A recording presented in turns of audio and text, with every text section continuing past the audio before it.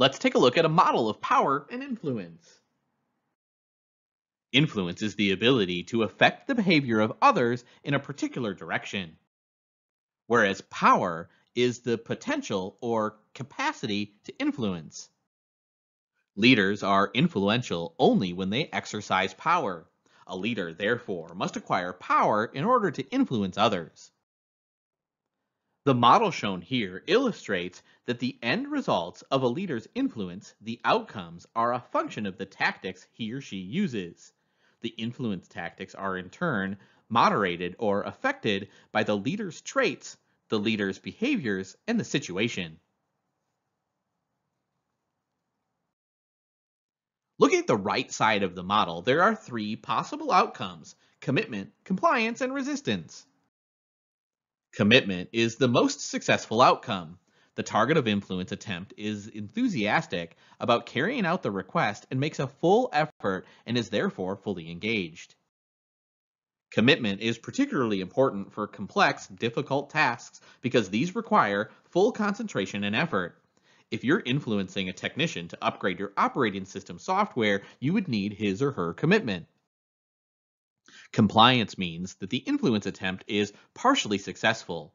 The target person is apathetic, not overjoyed, about carrying out the request and makes only a modest effort. The influence agent has changed the person's behavior, but not his or her attitude. Compliance for routine tasks, such as wearing a hard hat on a construction site, is usually good enough.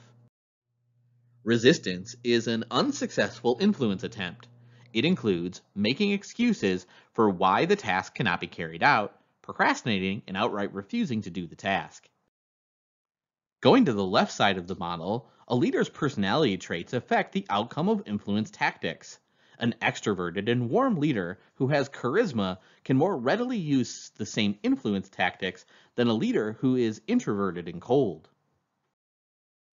The leader's behaviors also affect the outcome of influence tactics in a variety of ways. Influence tactics are often viewed from an ethical perspective.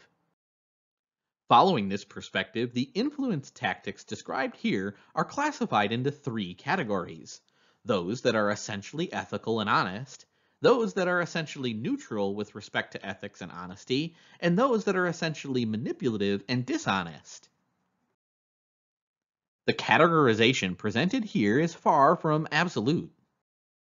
Except for the extremes, most of the tactics could conceivably be placed in any of the three categories depending on how they're used.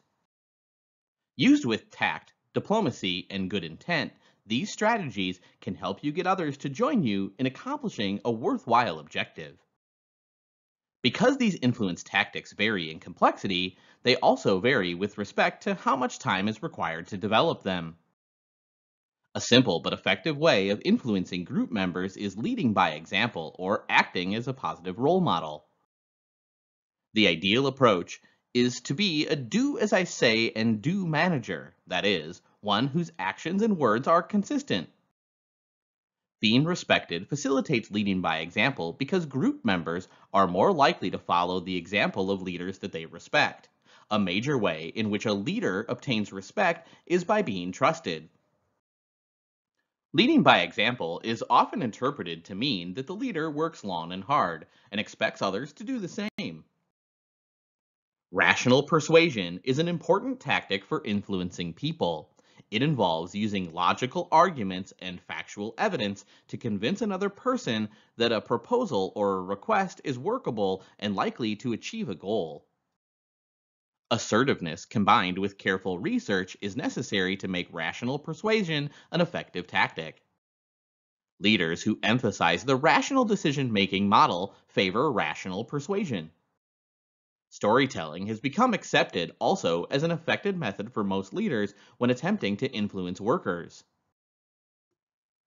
A strongly effective way of influencing another person is to explain what's in it for him or her if the individual honors your request. A personal appeal in the context of influence theory is the same as it is in everyday life. The agent acts the target to implement a request or support a proposal out of friendship. Becoming a subject matter expert on a topic of importance to the organization is an effective strategy for gaining influence. Managers who possess expert knowledge in relevant fields can get others to help them get work accomplished. Offering to exchange favors if another person will help you achieve a work goal is another standard influence tactic. By making an exchange, you're typically willing to reciprocate at a later date. To legitimate is to verify that an influence attempt is within your scope of authority. Making legitimate requests is an effective influence tactic because most workers are willing to comply with regulations. A leader is supposed to inspire others, so it follows that making an inspirational appeal is an important influence tactic. Consultation with others before making a decision is both a leadership style and an influence technique. People are usually more motivated to follow a request if they're involved in the decision-making process. At times, it's difficult to influence an individual or group by acting alone. A leader will then have to form coalitions or alliances with others to create the necessary clout. Influencing others by being a good team player is important in terms of a strategy for getting work accomplished. A leader might be a team player by doing such thing as pitching in during peak workload. A hands-on leader is one who gets directly involved in the details and processes of operations. Such a leader has expertise, is task-oriented, and leads by example. By getting directly involved in the group's work activity, the leader influences subordinates to hold certain beliefs and to follow certain procedures and processes. If implemented with good intent, they tend to be positive, but if implemented with the intent of disrupting another person, they tend to be negative. Ingratiation is persuasive in organizations because being liked is quite important to many people. When ingratiation takes the form of well-deserved flattery or compliments, it's a positive tactic.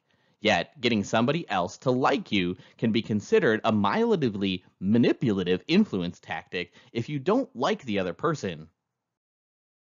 Ingratiation is often directed upwards in the sense of a subordinate attempting to get a supervisor to like themselves. Ingratiation also works in downward directions when leaders attempt to get their subordinates to like them. Typical ingratiating techniques directed towards subordinates include lunch invitations, compliments, good work assignments, and feeding a subordinate's hobby, such as contributing to a rare stamp in an employee's collection. Leaders who ordinarily are quite the opposite of ingratiating will sometimes go out of their way to be humble and agreeable to fit an important purpose. Good-natured kidding is especially effective when a straightforward statement might be interpreted as harsh criticism. Joking or kidding can thus get the message across and lower the risk that the target will be angry with the influence agent. In upward appeal, the leader exerts influence on a team member by getting a person with more formal authority to do the influencing. Some managers view this as an ethical practice, yet it does contain an element of manipulation. A potentially effective influence tactic, as well as a method of conflict resolution, is to find a clever way to get the other person or group of people to join forces with you. In this sense, to co-opt is to win over opponents by making them part of your team or giving them a stake in the system. The tactics described here are less than forthright and ethical, yet they vary in intensity with respect to dishonesty. Machiavellians tend to initiate actions with others and control the interactions. Machiavellians regularly practice deception, bluffing, and other manipulative tactics. Some people who attempt to influence others are manipulative, but to a lesser extent than an outright Machiavellian. They gain the compliance of another person by making untrue statements or faking certain behaviors. Effective leaders regularly use motivational techniques such as rewards and mild punishments. Yet, when rewards become bribes for compliance and threats of punishment become severe, the target is subjected to undue pressure and coercion. Another subtle, manipulative tactic can be demeaning or insulting oneself to control the behavior of another person. In studying the most severe unethical influence and political tactics, it's important to recognize that the use of these influence approaches can bring about human suffering. Top level leaders exert many of their influence attempts to bring about changes throughout the entire organization, often by attempting to overhaul the organizational culture. One such change would be attempting to influence a culture that was too collaborative to make decisions more quickly and independently, or the reverse. A leader might do the following to bring about change as well as ensuring that a healthy corporate culture is maintained. Impose a new approach through executive edict. Establish a reward system that reinforces the culture.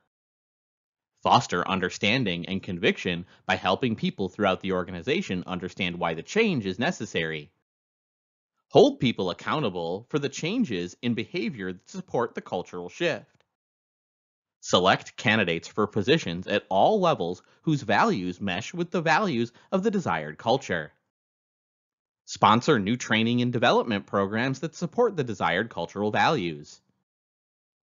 A leader who exhibited all of these behaviors would qualify as a transformational leader because of all of the positive changes they bring.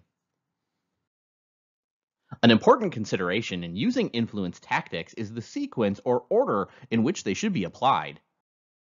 In general, you should begin with the most positive or least abrasive tactic. If you do not want to gain the advantage you seek, proceed to a stronger tactic. If persuasion doesn't work, move on to exchanging favors. Use a more abrasive tactic such as upward appeal only as a last resort. The reason is that abrasive tactics trigger revenge and retaliation. A sensible approach is to begin with low cost, low risk tactics. If the outcome is important enough to the influence agent, he or she can then proceed to higher cost and higher risk influence tactics. The leader must also consider the direction of the influence attempt as a contingency factor. In general, the more position power an individual exerts over another, the less the need for being cautious in the use of influence tactics. When you have more power, there are likely to be fewer negative consequences from using more powerful tactics. Implicit leadership theories are personal assumptions about the traits and abilities that characterize an ideal organizational leader. These assumptions, both stated and unstated, develop through socialization and past experiences with leaders. The assumptions are stored in memory and activated when group members interact with a person in a leadership position. Our assumptions about leaders help us make sense of what takes place on the job. According to implicit leadership theory, as part of making assumptions and expectations of leader traits and behaviors, people develop leadership prototypes and anaprototypes. Prototypes are positive characteristics of a leader, whereas antiprototypes are the traits and behaviors that people do not want to see in a leader. The antiprototype of masculinity suggests that followers prefer a compassionate and relationship-oriented leader to a command and control leader. An implication of these data is that a leader who fits group members' prototypes is more likely to influence them than a leader who fits their antiprototype. A potential problem with leadership prototypes is that supervisors and subordinates might rate leaders favorably who fit those prototypes, even if the leader's performance is not so strong.